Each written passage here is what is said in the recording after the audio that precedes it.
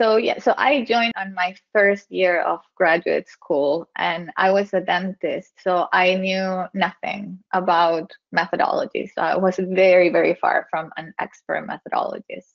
It was my plan, but I wasn't close to it.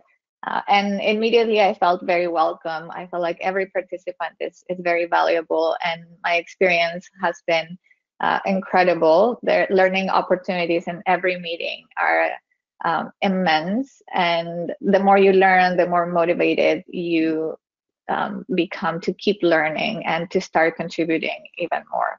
And I believe that the rich diversity in terms of the background of expertise, in terms of methods, it's what actually keeps us grounded and keeps us in touch and oriented to provide guidance and methods that are helpful for users, and to communicate and write those with the users in mind. So by no means you need to be an expert methodologist. I was not, and you should definitely join us and help us, because that's very, very valuable to us.